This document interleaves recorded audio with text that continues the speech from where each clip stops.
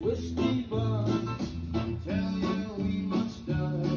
I received this musical Fidelity X-LPS Phono stage preamp free.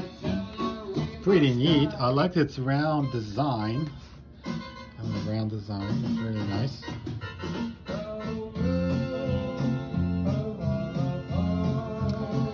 You can do both moving magnet and cartridge. The input's on the bottom. And then there's a switch here where I can press. So right now moving coil doesn't work because no input. Moving magnet.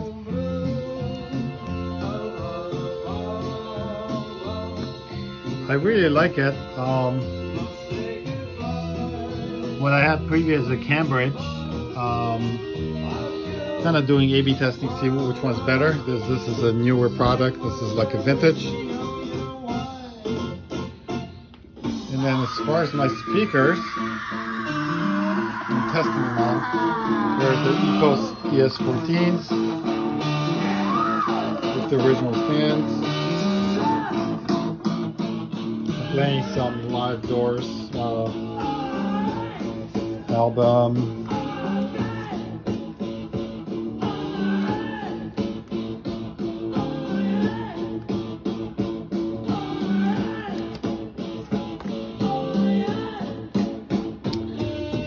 But yeah, I like it. The reviews online gave it a pretty high rating. A lot of people, I think originally these retailed, the MSRP was $800. I think these came out in like $19.95. You can find them used on eBay for $300 and lower, depending on their, I guess, what they come with. You can definitely get them cheaper for $200, maybe even less. If you look, like I said, mine was missing a power plug. I bought it on eBay for $11, and it's an AC 12 volts, not DC 12 volts. They're less common, but you can still find them on eBay or Amazon. I just want to kind of quickly make a little video about it because this is quite unusual,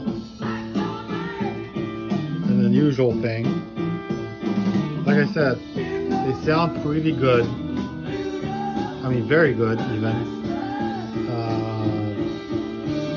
Price is really good. Very unique build. It's all metal.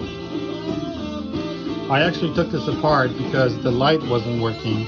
And when I carefully pulled this apart, I noticed the cables were disconnected. And one of the transistors is kind of like here, you know, on the inside. So I put some silicone, special electrical silicone, so that it can actually adhere to this plate, and this plate acts as a heatsink. It's a very small transistor, but here. But anyway, yeah, the whole thing is made out of metal, which is very cool and unique. No plastics at all. It looks like something out of Star Trek. Okay, that's it. Cheers.